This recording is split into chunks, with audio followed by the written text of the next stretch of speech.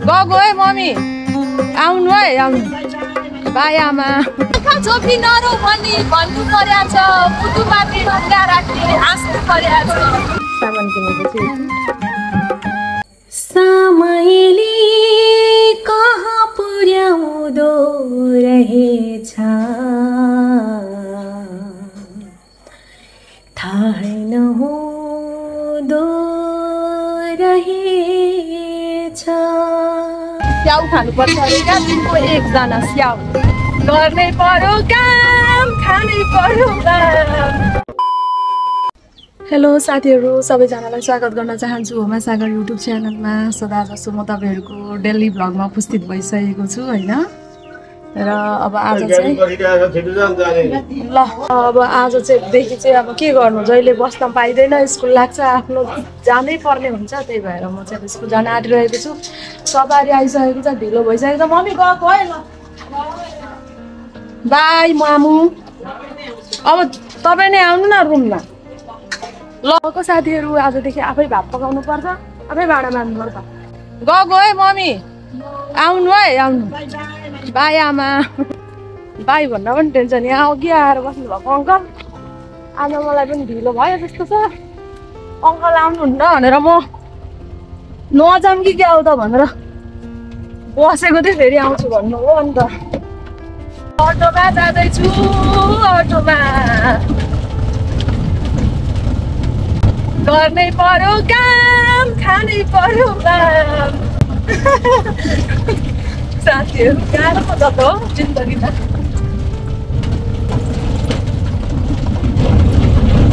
बच्चाहरूलाई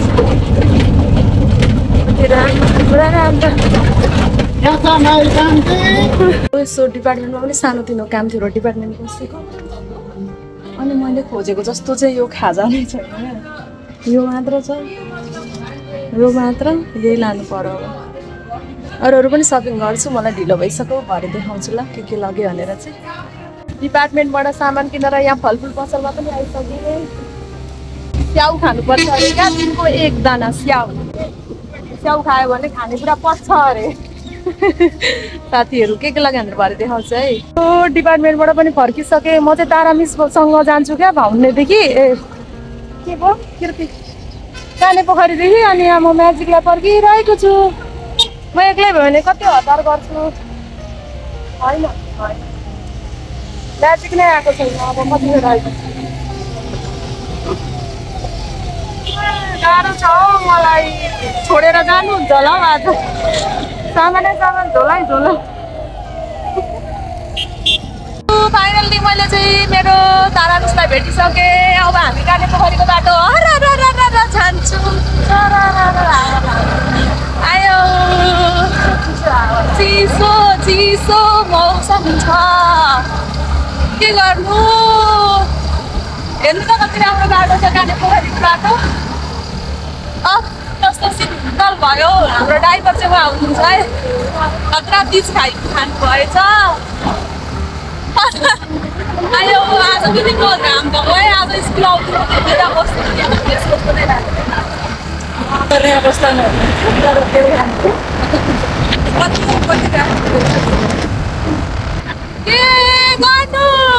जतिसुकै गाह्रो अवस्थामा पनि हाँस्नु पर्या छ आँखा छोपी नरौ भन्ने भन्नु पर्या छ पुतु माथि ढुङ्गा राख्ने हाँस्नु पर्या छ हाँस्नु पर्या छ कान आयो है साथीहरू कान काटेको कान बल्ल यतिखेर चाहिँ हाम्रो लन्च टाइम भएको छ यहाँ हेर्नु मेरो खुट्टा चाहिँ लास्ट सुन्नेको छ है हेर्नु आज चाहिँ घरमा लन्च माथिबाटै आएको भएको कारणले गर्दा यस्तो खालको बिस्किट चाहिँ लिएर आएको त्यो डिपार्टमेन्टबाट खासै केही राम्रो चिजहरू रहेनछ अहिले डिपार्टमेन्टमा यसले भुजिया अनि के सब ल्याउनु भएको छ तारा दिदी खाँदै हुनुहुन्छ तारा मिस कागती ल हाम्रो चाहिँ लन्च टाइम सुरु है साथीहरू रुम पनि आइसकेँ होइन स्कुलबाट अनि ड्रेस पनि चेन्ज गरिसकेँ अनि भोलि चाहिँ हस्पिटल जानुपर्ने छ मलाई चाहिँ एकदम विक फिल भइरहेको छ अनि जानुपर्ने छ भोलि चाहिँ अनि गर्मी चाहिँ कति छ होइन भन्न सक्ने र भन्न साध्य अवस्थामा छैन होइन गर्मी कति छ भनेर भन्नलाई चाहिँ। र अघि डिपार्टमेन्टमा केही सामानहरू किनेको थिएँ, तपाईँलाई वहीँ रुम पुगेपछि नै देखाउँछु भनेको थिएँ होइन। अब के गर्नु, डेली भ्लगमा आफूले के गर्छु भन्ने कुरा हाल्दै त हो। अनि यहाँ यी सामान किनेको चाहिँ यति के छ त यहाँ भन्दा होइन, मलाई चाहिँ आज धेरै रिस उठेको छ। रिस उठ्नुको पनि कारणहरू सुनाउँछु तपाईँहरूलाई। मैले चाहिँ होइन यहाँ अमर्दमा चाहिँ यत्रो यत्रो बडाको मात्र स्याउ पाउँछ क्या। अनि म चाहिँ वहाँ पथरीमा चाहिँ त्यो सानो सानो खालको फौजी स्याउ कति मिठो लाग्छ क्या, ठिक्क पनि हुन्छ नि त एकजनालाई भनेर वहीँबाट किनेको त्यो स्याउ त त्यही पसलमै छोड्दैछु। अहिले यहाँ आएर हेर्दा मैले केही पनि ल्याएन साथीहरू। अस्ति चाहिँ मैले यो सुगर फ्रीवाला ल्याएको थिएँ, अहिले चाहिँ मैले यो ल्याएँ। पथरीको डिपार्टमेन्टमा पनि केही छैन। यो चाहिँ यसमा चाहिँ अब धेरै चिज पाउँदो रहेछ क्या। अनि त्यही भएर म अझै खान्छु। White flex, role oats, cornflakes, dry fruits and more भनेको छ क्या। धेरै चिज पाइन्छ अरे यसमा। अनि यो चाहिँ म बिहान बिहानै दुधसँग खान्छु आजभोलि। अनि यो मिक्स यहाँनिर चाहिँ यसलाई चाहिँ डिपार्टमेन्टबाट किनेको। यसको प्राइस चाहिँ कति छ भन्दाखेरि 505 रुपियाँ छ। अनि यसको प्राइस चाहिँ 120 रुपियाँ छ। यतिलाई 120, यतिलाई 120, जसमा चाहिँ 5-10वटा काजु। यो चाहिँ के रहेछ हौ यस्तो, यो चाहिँ के रहेछ यो पेमल चिनीमा। अनि किसमिस अनि आलमन्ड छ। अनि यो चाहिँ आलमन्डले यसलाई चाहिँ 150 पर्छ। आलमन्ड अलिक अब ओफर छ यहाँ रुममै। अनि अर्को चाहिँ मलाई चाहिँ आलु त्यसरी मिठो लाग्ने क्या। सुरुदेखि अन्तिमसम्म म खाएर बाँकी गरेँ क्या। आलु चिप्स ल्याएको थिएँ। कसले पो सोध्नु भएको थियो जम्प फ्रुट कति खानुहुन्छ भनेर। खान्छु नि खाना त। अहिले त अलिक म हेर्न हुने भइसक्यो होइन धेरै। यति ल्याएँ। अनि 1 केजी स्याउ किनेको थियो साथीहरू। त्यो चाहिँ भन्नु र कस्तो आफूलाई कति रहर लागेर कस्तो मिठो हुन्छ भनेर किनेको अब रहेनछ। अनि यहाँनिर चाहिँ के छ त भन्दाखेरि चाहिँ यहाँ चाहिँ मैले स्कुल जान हुन्छ भनेर किन्न खोजेको अलिकति डिजाइन चाहिँ छ। मैले चाहिँ यहाँनिर चाहिँ राम्रो कुर्ता किनेको छु। म तपाईँहरूलाई देखाउँछु। कुनै दिन स्कुल जाँदाखेरि चाहिँ म यो लाएर देखाउँछु साथीहरू। हेर्न सक्नुहुन्छ। वाउ, यो चाहिँ ठुलो छ नि त यो कुर्ता चाहिँ। अब स्कुल जाँदा ओर्दा ठुलो छ क्या। अब यही लाउँछु म साथीहरू यो कुर्ता। यसको कुर्ता छ, यसको यो चाहिँ बिचमा रहेछ। यसलाई चाहिँ म साइडमा यो चाहिँ के हो पनि साइडमा काटेर चाहिँ जोडिदिउँ भन्ने सोचमा भयो। लथालिङ्गै छ। यहाँ आज रिस उठिरहेको छ। स्याउ वहीँ छोडेछु।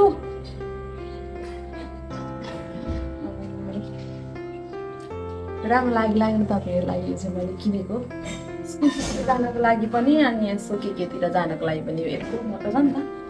यो लगायो भने चाहिँ मलाई स्कुल जान पनि सजिलै हुन्छ बेला बेलामा भनेर यो नयाँ कुर्ता किनेको छु। कस्तो लाग्यो तपाईँहरूलाई? नयाँ लुगा किनेर ल्याएँ, नयाँ लुगा। अबदेखि अनलाइन खासै नकिन्नु पर्यो भनेर सोच बनाउँछु कि फेरि अनलाइनमा के राम्रो राम्रो देखाएको हुन्छ नि त। यसको सुरुवाल चाहिँ यो हो। यसको सुरुवाल यो चाहिँ ठुलो छ। जहाँ लाउँछु भन्दा नि हुन्छ होइन। यति हो। अब एकछिनमा अमर लगाएर साग सब्जी किनेर लिएर आउनुपर्ने छ। गर्मी यति छ, नुहाई गर्नुपर्ने छ। मैले किनेको मेरो 1 केजी स्याउ चाहिँ त्यहीँनिर छोडिएछ। हेर्नु अङ्कल, मैले तपाईँलाई भिडियो पनि बनाएर हालेको छु, तर मैले स्याउ चाहिँ ल्याउनै बिर्सेछु। त्यहाँ मेरो भाइलाई त्यो स्याउ चाहिँ दिनु होला। आयो स्याउ भनेर त्यत्रो देखाएको छु भिडियोमा चाहिँ स्याउै छोडिएछु। म त कस्तो रिजुटो भने नि। स्याउ हालेँ भनेको छैन। स्याउै चम्मै लागेर आयो साथीहरू।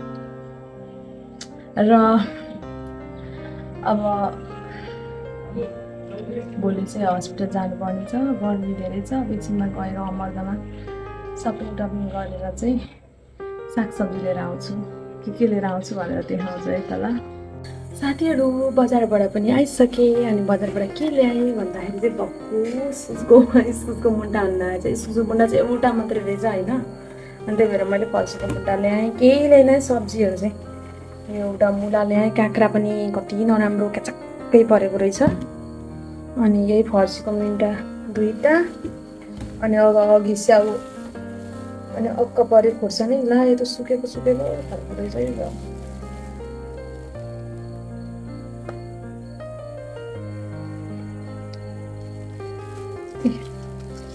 अक्क परे खोर्सानी आधी पावा एकजनाले कति खायो त हैन अनि यो चाहिँ यो मुन्टा 15 रुपैयाँ मुठा यहाँ चाहिँ कति सस्तो पाउँदैन अहिले 15 रुपैयाँ मुठा मुन्टा ल्याई है अब पकाएर खानुपर्छ है साथीभाइहरू अनि जम्मा स्याउ ल्याए अब स्याउ अघि उहाँले उपहार दिएर आइहाले अनि अब यस्तै छ साथीहरू भोलि हस्पिटल जानुपर्ने छ हेरौँ के कस्तो हुन्छ थाहा छैन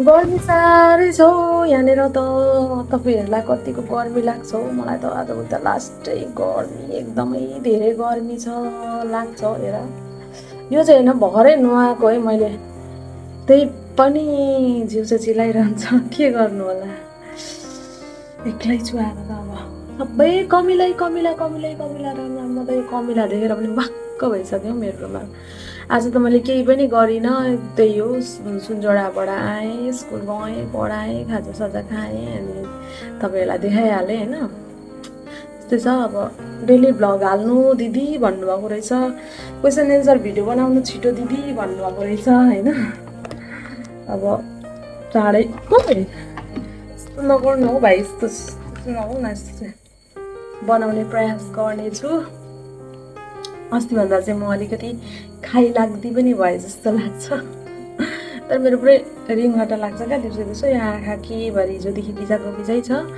सबैले मेरो भोइस पनि मन पराउनुहुन्छ कति मिठो दिदी तपाईँको भोइस भन्नुहुन्छ नि त एकदम खुसी लाग्छ चाँडै नै मेरो नयाँ कोसेली आउँदैछ उसको आगमनसँगै मैले नयाँ गीत लेखेको छु भनेर मैले तपाईँहरूलाई भनेको छु कतिको एक्साइटेड हुनुहुन्छ होइन सायद त्यो बेबी सावरको बेलामा चाहिँ त्यही गीत हुन्छ बच्छ होला अहिले चाहिँ रेकर्डिङ मात्र गर्ने हो अनि अब अरू त के भन्नु मिस्टर लामालाई कति सम्झिँदै जहिले भिडियोमा एउटा भिडियो बनाउने होइन अल्छी हो म भ्लगर हुन्छु म भ्लगर हुन्छु नेपालमै आएर केही गर्छु म अहिले नेपाल आउँछु भन्नुहुन्छ होइन बेलामा चाहिँ लु आइहाल्नु न त भन्नु नि आउने होइन है कस्तो रिस उठ्छ हौ कोही बेला त समयले कहाँ पुर्याउँदो रहेछ थाहै नहुँदो रहेछ बिर्सेको छैन तिमीलाई माया परिस्थिति नै यस्तै छ सँगै बस्ने रहर थियो तिमी सँगै माया सोचे जस्तो हुन्न रहेछ यो पापी संसारमा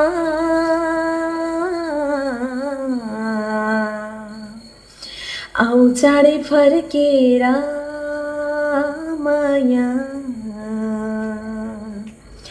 आऊ चाँडै फर्केर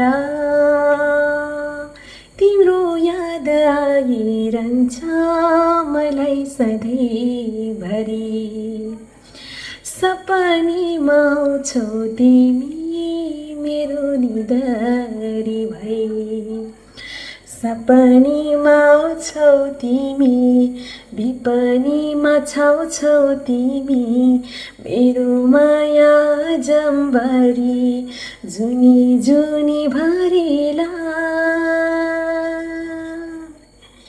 आऊ चाँडै फर्क मेरो गीत गाउँदै चाहिँ अलिक भावुकै हुन्छ त्यही भएर मैले पुरै पनि गाइनँ अनि एकजनाले चाहिँ एकजना बहिनी चाहिँ दिदी तपाईँको गीत सुन्दा सुन्दै कतिवटा आँसु झऱ्यो खानै भएन भन्नुभएको रहेछ त्यही भएर मैले थोरै गीत गाइदिएको छु र साथीहरू सबैजनालाई भोलिको भ्लगमा इन्तजार गरेर बस्नु होला आज त भ्लग आजको दिनमा चाहिँ मैले भ्लग हाल्न पाइनँ नि त अनि सबैजनालाई डेली अपडेट गरिरहेको हुन्छु सबैजनालाई मिस यु लभ यु सधैँ यसरी नै माया गरिदिनु होला, सपोर्ट गरिदिनु होला, मनमा लागेको कुरा कमेन्ट बक्समा लेखिदिनु होला भन्दै बाई। आजको भिडियोबाट अन्तिमसम्म जसले पनि भिडियो हेर्नुभयो तपाईँलाई धेरै माया। अनि मेरो भिडियोमा नयाँ हुनुहुन्छ, मेरो युट्युबमा नयाँ हुनुहुन्छ भने कृपया सब्सक्राइब गर्न नभुल्नु होला। म त जानकारीमूलक भिडियो पनि बनाएर आउँछु नि त होइन। बाई।